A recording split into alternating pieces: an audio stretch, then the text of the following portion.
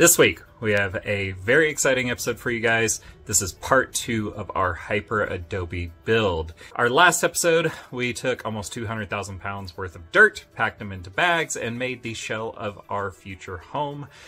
This week, we are getting the roof on this 280 square foot HyperAdobe earthbag tiny home.